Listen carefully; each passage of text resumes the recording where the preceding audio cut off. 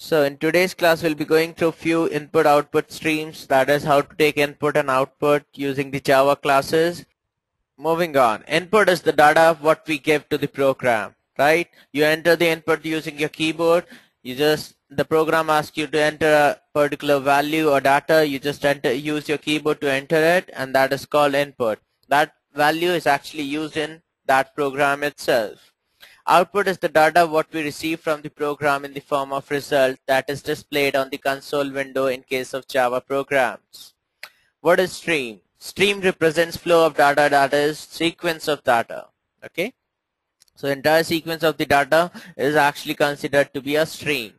Now to give input we use input stream, and to give output we use the output stream.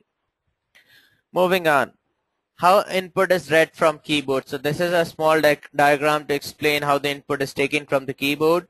This is a system.in class. Okay, it represents keyboard. To read data from keyboard, it should be connected to input stream reader. Now using the input stream reader, what happens, it reads data from keyboard and sends that data to the buffered reader.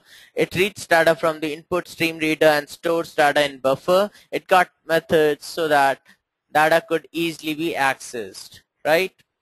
So this is the diagram. These are actually linked like this: system.in, input stream reader, and buffer reader. Whenever you create an object of buffer reader, you write buffer reader. Within that you pass the input stream reader, and within that you pass the system.in. Okay, Nikhil says, in the last slide we have just understood what is input. That is what the user gives to the program. What is output, that we receive on the console window. What is stream? Stream is the flow of data, and for taking input we use input stream, and for receiving output we use output stream. So this is the first slide. I hope you are clear with it, Nikhil. And every one of you, please write down on the chat window, are you guys clear with it till now? This diagram as well. You'll understand when we use buffered reader, what is this linking connected to or send data to shows, what it depicts. Okay. Okay, everyone says yes, that's good. Moving on, reading input from console. Input can be given either from a file or keyboard. Input can be read from console in three ways. The first one would be the buffered reader. The second one is StringTokenizer, and third one is the scanner. Okay, so these are the three classes using which you can take the input from the console. So we'll go through them, each one of them one by one, and first of all we'll understand what is a buffered reader, how to use it. So first of all, you use the class that is buffered reader. You create an object of that equals to new operator buffered reader. Within that, as it is connected, you write input stream reader. Okay, you connect it to input stream reader, and within that you pass system.in, that will be the keyboard. Whatever you press, it comes to input stream reader like that. Okay, now if you, let's say you want to take an integer value, so you write int age equals to buffered reader dot read. Read is a method that is present with buffered reader. Using that you can take integer value from the user. String name buffered reader dot read line. Read line will fetch a string from the user. Okay, so this is a method. Within that method you can use these functions which are present with buffered reader. Okay, so let's go to Eclipse without wasting any time, and we'll see the code for buffered reader. So first of all I come to input buffered reader code. So this is the code right here. That is buffered reader. Buffered reader, you create the object new buffered reader. Within that you pass an input stream object, and in that you pass system.in as an attribute, right? So you have created an object of buffered reader using which you can take the input from the user. Now I print a statement that is enter your name first of all. Second is I create a string variable. In that I'm storing buffered reader dot read line. That means whatever string that has been entered by the user is getting saved to this name variable. Similarly, I ask for the age, and age has been saved like this, that is integer dot parseInt buffered reader dot read line. Now can any one of you tell me why I'm using this right? Yes, why I'm writing integer dot parseInt? All of you, please write down on the chat window, why do you think I'm using integer dot parseInt? Nikhil says typecasting. Okay, so what is the necessity of typecasting over here? Ashraf says convert string to integer. Exactly correct. What is happening? This buffered reader.read line actually gives the output as the return type is a string value, but you want to save it in integer. So what you are doing, you are passing that string value to integer value. Mayank says to convert the string to integer. Yogesh says string to int convert. Ahmed says by default system takes everything in the form of string. Okay, that's good. What if it is not possible? I didn't get your question, Nikhil. I think you're trying to say that if it is not possible to parse a string into an integer, right? Okay. So for that, what you can do, let's define one more age, one variable, that is int age1 equals to buffered reader dot read. So this is one more option for you. Read will give you an output as an integer type. So it is quite easy to use. I wanted to show you that you can also pass the string and save it in the age variable. Okay. So I hope it is clear now. Now when I run this code, enter your name. So first of all, I'll give my name, that is Vineet. Now enter your age. My age is 90. I'm Vineet, 90 years old. Okay. So I come back to my presentation once again, and I come to StringTokenizer. That is the second class using which I can take the inputs. It can be used to accept multiple inputs from console in a single line, whereas buffer reader accepts only one input from a line. Okay, so you can only pass one name if it is passed, if you want to pass it. So in one line you can pass only one name using the buffer reader. But if you are using a string tokenizer, you can pass many inputs, but just by using a delimiter. What will be a delimiter? It could be a comma sign, right? So it uses a delimiter, space or comma to make the input into tokens. Now you write buffer reader, you create a buffer reader so that you can take the entire line as an input. After that, you define a tokenizer object and you pass the entire string that was taken by the buffer reader. You pass comma. Now wherever it finds a comma, it understands that this is the first token, and after the comma there is a second token present, right? So this way you can take multiple inputs. So similarly, name and age is being taken. So I go to Eclipse and I open the program for the tokenizer itself.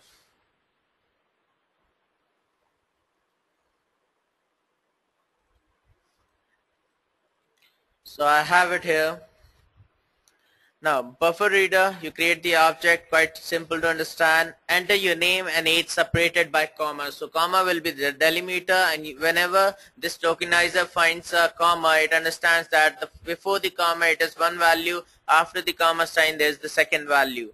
So once you create the object, you pass this string that you have saved using the buffer reader here, and you pass the comma that will be acting as a delimiter. Now you create a string object, name equals to tokenizer dot next token. Okay, so it will save the name, first one, into the name. Again you declare a variable age, because you know that this after the comma there will be age present. So you write integer dot parse and tokenizer dot next token. Now why I'm passing it to integer right now? It is because it will return me an object type. Okay, so I have to convert it. Sorry, this will be also a string type that I'll be parsing it back and saving in the age variable.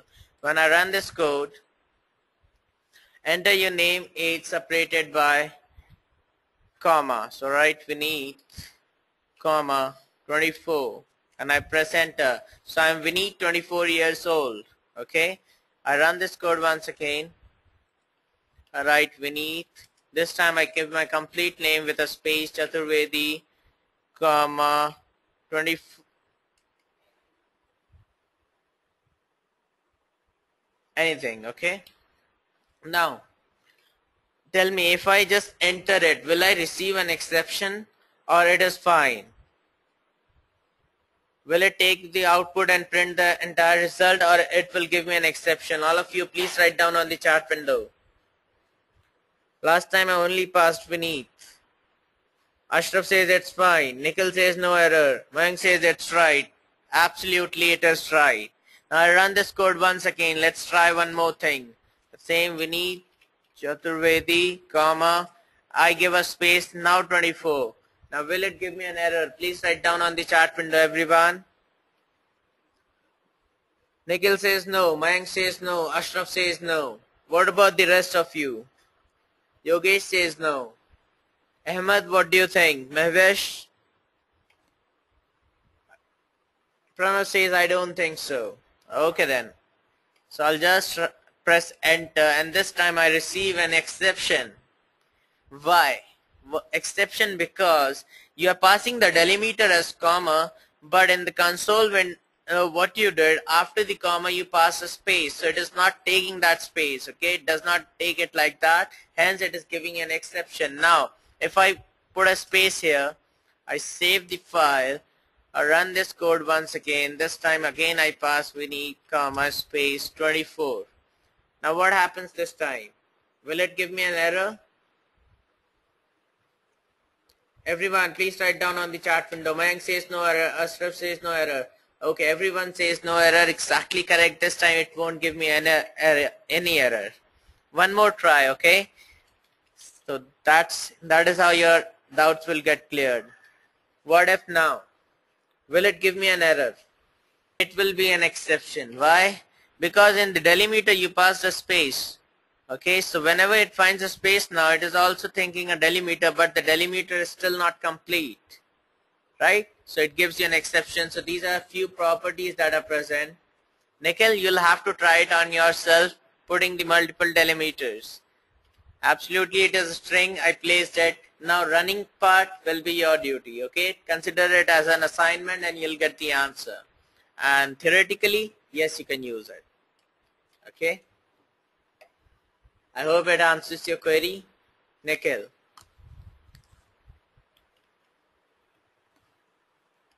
Okay. So string tokenizer is done. Now we come to scanner. It accepts multiple inputs from file or keyboard and divides into tokens. It has methods to different types of input: integer, float, string, long, double, byte, where tokenizer does not have. Okay, so scanner is the best way by using which you can take the input from the user. It has got different methods for different kinds of data types, right? As well as you received exceptions in case of tokenizer, there are no such exceptions in case of scanner.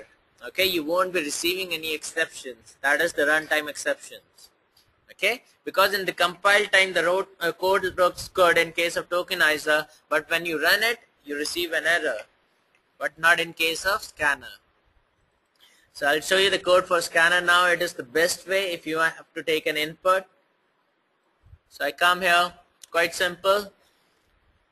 First, printing a string, that is enter your name and age. String name is equal to scanner.next and age equal to scanner.nextInt. Okay, next will take a string value and next int will take an integer value. Now before that you have to define a scanner, that is scanner equals to new scanner. You have to pass system.in. Okay, so that you're mentioning the input is being taken from the keyboard. When I run this code, control F11, enter your name and age. So write Vineet, enter 90. I am Vineet, 90 years old. Okay. So this looks quite easy than the other ways of taking input from the user. All of you, what do you think? Is that clear to you? Please write down on the chat window. Sai says yes, simple. Mayank says yes. Sai says and clear. Yogesh says yes. Nikhil, Pranav says yes. Ashraf says yes, it's clear. And Kondarpa says yes. Ahmed says yes. Prateek says best way of input. Exactly correct, Prateek. Prateek, sorry, not Prateek. Moving on, writing outputs to console. Now we have learned how to take inputs, how to write the output on console, and we have been using from the day one. That is system.out.print. What? This is print. Is this correct? All of you, tell me. We haven't been using this print. We are using println always. System.out.println. What is the difference between them? That is system.out.print and println. Sai says, yeah, prints on the same line. Ahmed says right. Mayank says yes. Ashraf says new line. Nikhil says it prints without new line. Pranav says print ln prints next line. Pratik says print ln means print and goes to the next line. Exactly, Pratik, that's the exact definition. Print ln means it first prints the statement and then goes to the next line. Okay, it is not so that it will first go to the next line and then print. Okay, Kundarpa says it gives a new line. Exactly. Now using the right, you can pass the ASCII values. Okay, when you pass this, so actually the ASCII value is being passed to the right. It takes the integer values and I will be printed using right. So let's see the demonstration as well. And it is present in output main. Okay, so system hello println. So what I'll do, I'll just change it to print. I'll just copy the entire sentence, Control C and VV, 3 statements. Okay, Ahmed says I agree with Pratik.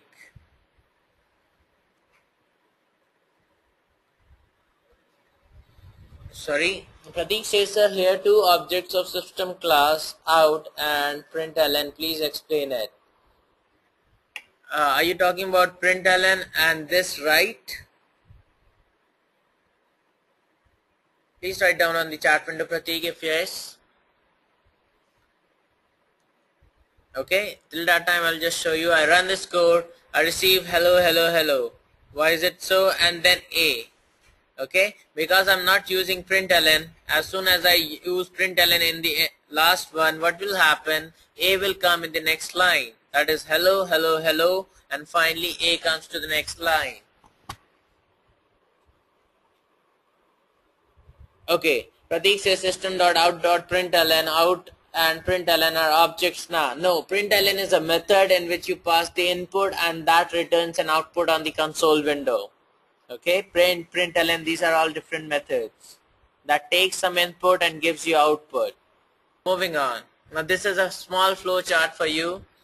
Okay, you can go through it as soon as I upload the presentation or whenever you receive the video. Okay, so this is just the flow diagram, input output streams. It can be divided into byte oriented streams and Unicode character, that is the character or byte.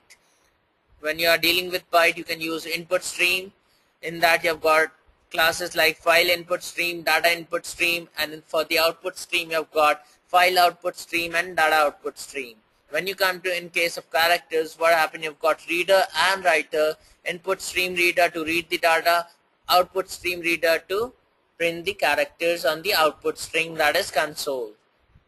Okay, so you can go through the diagram and search, understand it. Okay,